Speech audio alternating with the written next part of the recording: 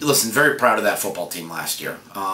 You know what? I think the biggest thing we showed is that competitively, we were able to compete with pretty much everyone in the OUA.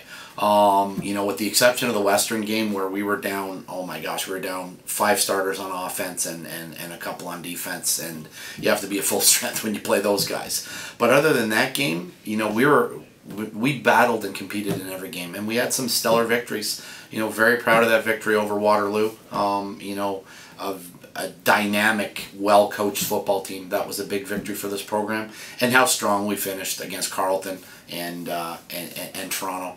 You know, Carleton missed field goal return was the big turning point in that game, and then I just thought a real dominant performance by offense, defense, and special teams in that Toronto game paved the way for the future. You know, we lost a couple of leaders from last season, but I think last season has paved the way for future success in 2019. You know, it's looking back, one of the big things we kept saying to the team last year was, when you guys figure out how good you are, you're going to be dangerous. And it took us a while for them to figure out how good they were. I think they've remembered that message. I've never seen the team work harder in the off-season.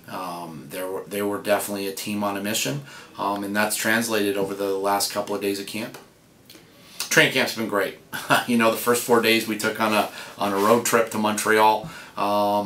It's, you know what, whenever you take your team away for training camp, the bonding and brotherhood you get far outweighs you know, the other stuff. You know, when you're at home, you can install, you have meeting rooms, you're comfortable, you know where everything is. When you're on the road, you know, it takes a couple of days to get your bearings. But what we gained from being in Montreal, holding joint practices with Concordia in Carleton, you know, sharing facilities with 2 great CJET programs, Vanier College and John Abbott College. You know what? The work we got done in 4 days in Montreal, I couldn't put a price tag on it in terms of value, what it's going to do for us this season. It's, you know what, I think I've answered this question for the last 3 years as our offense. You know, we've definitely transitioned. We're transitioning into a defensive football team, and I'm really proud of that. From recruitment to our leadership with Ross and Janke and Damian Jameson, you know, the leadership we have over there. They were a unit last season. Those last 4 games, they were a dominant unit. Now, not to say that they're going to carry our offense. That's not the case at all. We are in terms of veteran leadership and talent, we are still old on that side of the ball, and we have high expectations that we're going to be the best offense in the OUA.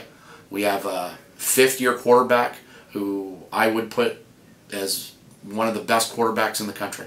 As far as I'm concerned, there's no one better in the OUA. I think he's the best in the country, and we're just loaded with talent at the skill positions, at the running back position, and with some tremendous recruiting this offseason, we have a pretty talented offensive line that we're extremely proud of.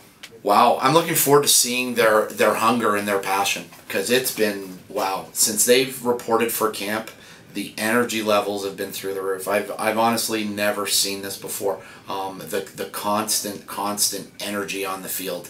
There's no taking plays off. There's no taking periods off. It's high energy in everything we do. You know what? They've got a big chip on their shoulder right now, and I'm just dying to see what they're going to do with that chip.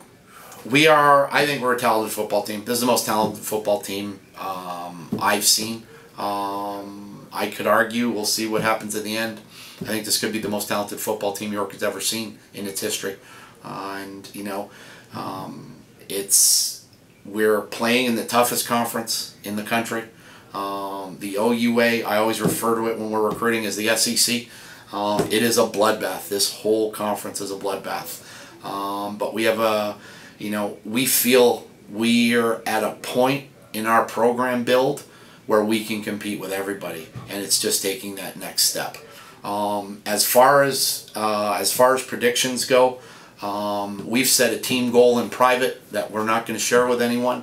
But I promised my team we were going to look at every week, and that's all we were going to look at. And all I can tell you right now is we're aiming to beat Windsor on Sunday. I think the biggest thing is just belief. They have the talent. It's always been a belief thing for them. Taking a couple of games or a couple of quarters to believe how good they are. I think they know how good they are right now, and it's about executing. We have a tremendous coaching staff on the offensive side, led by Coach Kamau Peterson, who's done a tremendous job with our offense and continues to do so.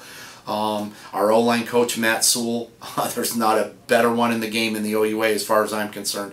And you know what? They're working their butts off to get the offensive side of the ball. Coach Dean's our recruiting coordinator, surrounded the offense with talent and defense with talent, and the same thing on D. You know what Coach Ockpro's done in a short period of time here has been fantastic. We've been fortunate enough to bring some new coaches. A young man who played at Bishop's, but is a native of Toronto, Kendrick Ritchie, in 4 days has done transformed our D-line like I've never seen before. So, you know, to answer your question, we just need the whistle. That's what we need to judge how good this football team is going to be.